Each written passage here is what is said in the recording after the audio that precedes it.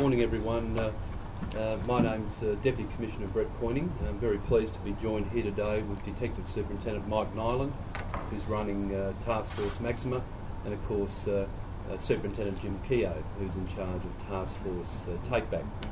Well, ladies and gentlemen, yesterday all police jurisdictions in Australia combined in a national day of action against criminal motorcycle gangs in Australia.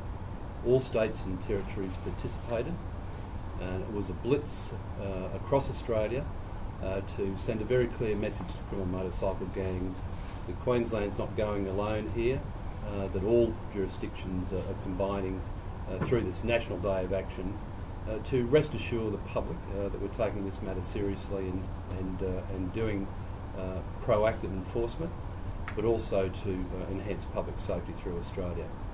It's my intention to read out the national results and, of course, talk to the Queensland results.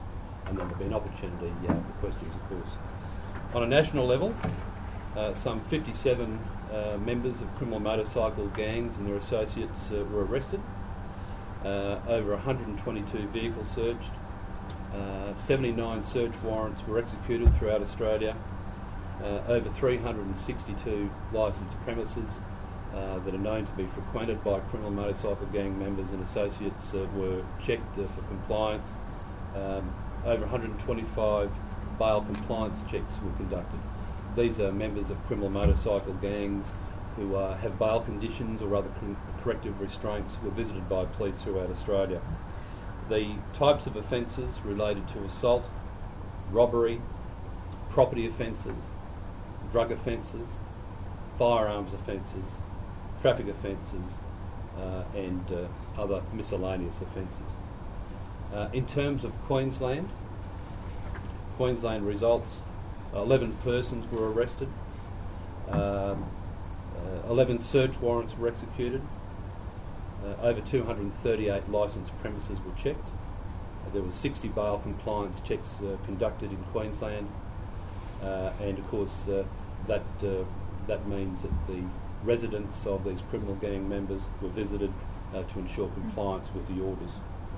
In addition, a number of actions were also taken in Queensland correctional centres with respect to criminal motorcycle gang members or their visitors.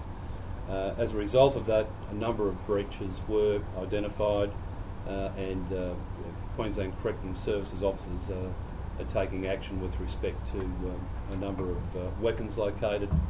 There was also charges relating to willful damage to property within corrective services, and there was a number of positive urine tests which will result in action down the track. As I mentioned, this was very much a whole of Australia operation, 24 hours of action, where all jurisdictions were very keen to send a message to criminal motorcycle gang members that this very much is a national approach. Now I'll open up to questions. We get an idea of the specifics in Queensland. You broke down some of the charges nationally. What sort of charges did we see here in Queensland? Those charges in Queensland very much related to... Could I talk just in relation to two lots of the charges? One related to the president of the Gold Coast Banditos. His search warrant was executed in Brisbane at his home address. He was charged in relation to possession of steroids. And in Mount Isa, the home of the president of the Rebels, search warrant was executed up there. And whilst he wasn't charged, 3 persons at that address face 8 charges in relation to drug possession. Drug possession? That's correct. Yeah, I think it's a very important point also that the charges in Queensland related to offences all throughout Queensland, from Rockhampton, Emerald, Burnett Heads, Gold Coast, all throughout the length and breadth of Queensland. We've been collating the results over the last hour, and we'll be in a position later on to give everyone more specific details of locations and details of arrests and charges. Was it very difficult to get the other jurisdictions on board, or were they happy to come with it? No, this operation was put together very, very quickly, and all jurisdictions were very, very keen to participate. High degree of enthusiasm. I think everyone acknowledges the problem with criminal motorcycle gangs is not Queensland specific. It's not Australia Pacific. It's an international phenomenon, and all jurisdictions were very keen to participate. Would you say Queensland spearheaded it? Sustainable? Look, the Queensland certainly initiated it. It came at the request of Queensland. We believe that to be effective in our job, there really has to be a national approach, and all jurisdictions were very keen to participate. Is this level of enforcement?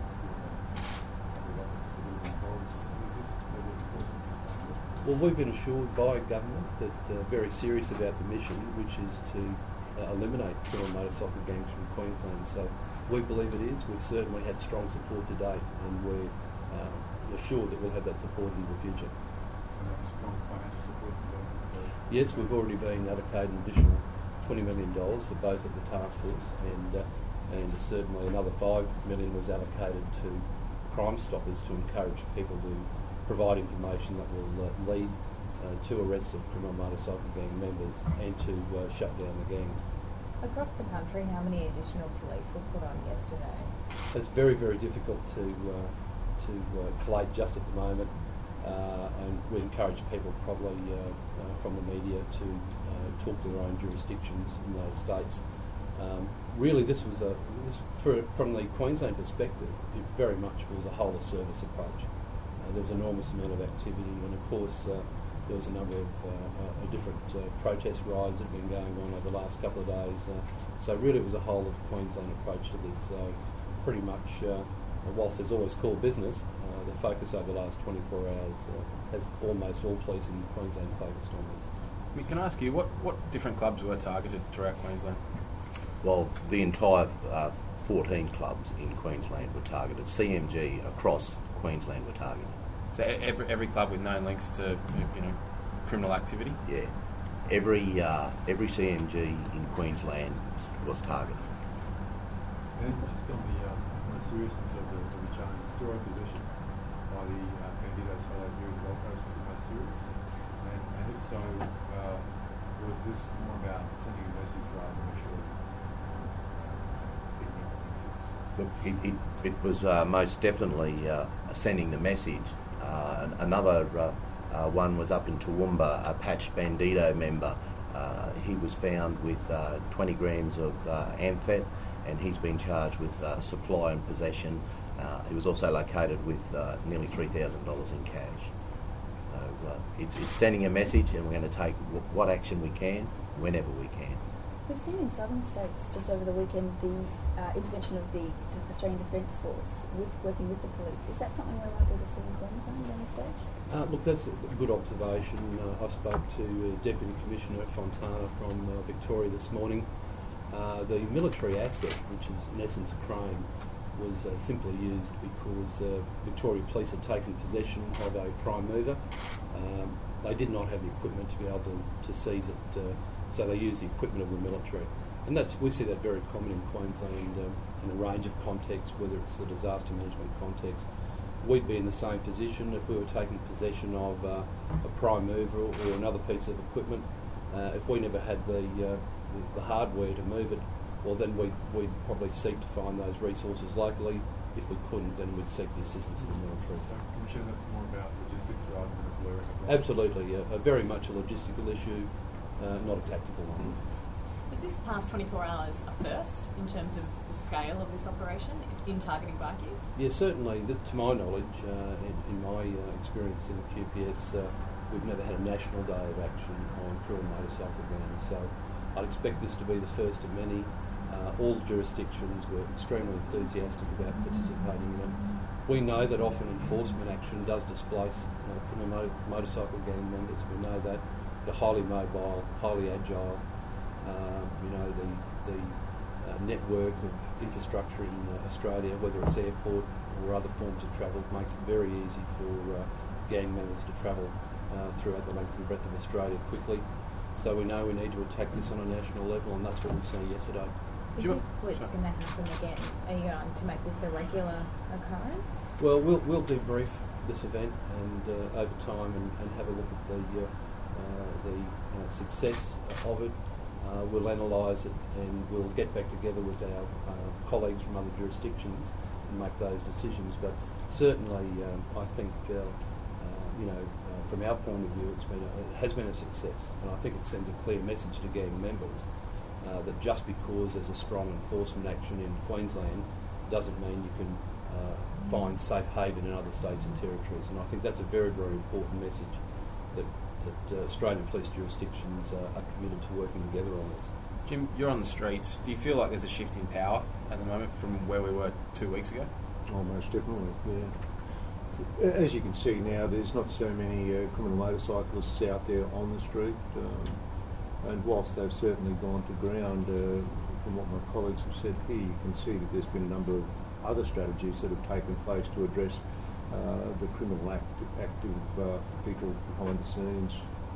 Just on that, do you have any intelligence or do you have any concerns that while they may have gone to ground now, there's going to be some sort of greater effort by the clubs later on to maybe combine or make their presence known?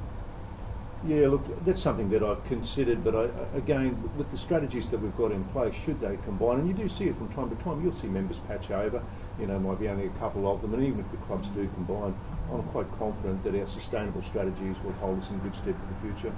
Just on those strategies, how long do you think the cash how long do you think that'll last? Well, it's not simply a matter of the task force coming, doing their job and leaving. This is a situation where the task force come in, implement new strategies, sustainable strategies, and remain until they're quite satisfied that these strategies will be able to look after the community, to ensure the safety of the community. So I can see these things being ongoing for quite some time, in particular the aspects in relation to the criminal investigation side of things. Well, we were speaking about it before, we were saying that some of these bikies are getting fed up with all the attention and have just simply handed in their colours. Is that right? Yeah, look, I think to date we've had about 8 bikies hand in their colours and walk away, and some of them are indicating that this really isn't what they joined the bike club for. So, yeah, that's a fair comment. Can we get a little bit more detail on the president of the Gold Coast Banditos, who is been charged with possessing steroids? Is that going to be enough to keep him off the streets, even if we do have compulsory bail introduced? He's been arrested and charged, currently in custody, and he'll face the Brisbane Magistrates Court on Monday. The issue of bail has been a topical one, and talking about this new legislation coming in, but would you say that the checks on the weekend, so there were 60 checks, have proven that they are living up to their bail expectations?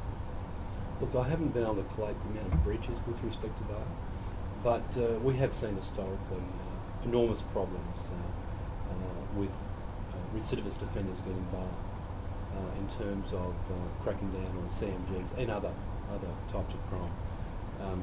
Naturally, we're very supportive of the change in the legislative regime that will keep people in custody of committed serious offences. So my apologies for not being able to give you the results of the bail checks, but police often, on a daily basis, arrest people today who have been released from bail yesterday. That's been an ongoing frustration for police. When you do get these people, you get them in front of a court and then they're given bail straight away. Do you think that these new laws that will be passed on Tuesday, do the police welcome them? They do. I mean, the police are highly committed to the objective of eliminating criminal motorcycle gangs from Queensland and all other crime. So any legislative support that we can get, particularly to stop recidivist offenders, in other words, stopping people from offending who continually offend and continually, victimise people, we're strongly behind it. In terms of the corrective services operation, can you give us an idea of what police were looking for? I understand they were sort of given specific tattoos to keep their eye out for. Was it about gaining information as well as... Yes, every interaction with a criminal motorcycle gang is also obviously has a degree of intelligence analysis with it.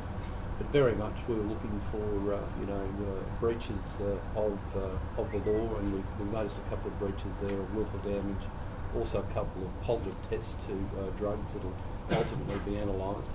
Very much trying to monitor the activities of gang members in prison, because one thing we do know that often gang members still try to conduct their illegal, criminal enterprises from jail.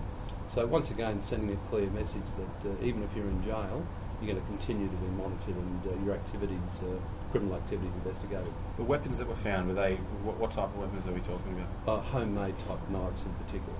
Yeah, small blades that are made from different materials that in any other language or knife. Okay. And how are they getting drugs in jail? Any ideas?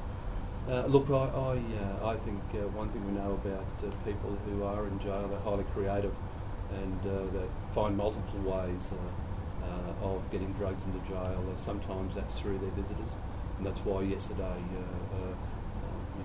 based on intelligence, certain visitors were also intercepted by police.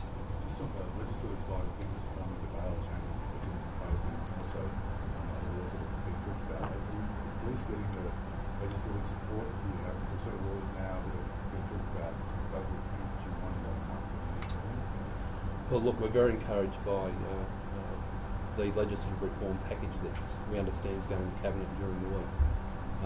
Not appropriate for us to discuss it in detail because it's yet to go through the parliamentary process. But we're also tapped into the debate that's going on. We've also been consulted, and we're very encouraged by the discussion around tougher laws. Just on that, one would think that these tougher laws, like the types of laws that are going to create quite much in the court. Do you see that as in some ways, helping the police case, because I mean you're sort of trying to fight this criminal type case, if you know what I mean? But at the same time, if they're tied up in the high court, they're depleting the financial resources, they're spending lots of money into keeping interest of what's in there. Well, one thing we do know about criminal gangs is whenever there's an intervention, they also strategise, and they work with professional people to strategise how they can overcome, the changes. I think a good way of putting it is criminal enterprises look at the risks associated with their behaviour, and they look at the rewards, and they almost apply their own risk matrix. So our job and our intention is to disrupt these criminal gangs as much as we can. Tougher laws, a lot more, jurisdictions around Australia carrying out more enforcement action. We know they'll change their tactics, and we do expect them to challenge the legislation in the highest courts of the land. Naturally, we'll wait to see what happens there, but of course I think what you're seeing in Australian policing jurisdictions is law enforcement changing tactics as well in response to criminal motorcycle gang activities. You three gentlemen have been in the QPS for a very, very long time. Have you ever seen anything like we've seen in the last 2 years in terms of focusing on outlaw motorcycle gangs? No, I certainly haven't. In my 36 years, haven't seen this amount of activity. But of course, we've also seen criminal motorcycle gangs change and morph into what they are today. We've seen younger members, members who are not a heterogeneous group. We're seeing members from all over the world. A younger group that's more aggressive, more competitive, and the time is right now to really continue this enhanced effort, because it's the safety and security of Queensland that we're talking about here. This concerted effort we're putting in now is critically important to making sure that criminal motorcycle gangs don't get a stronger foothold in Queensland and Australia.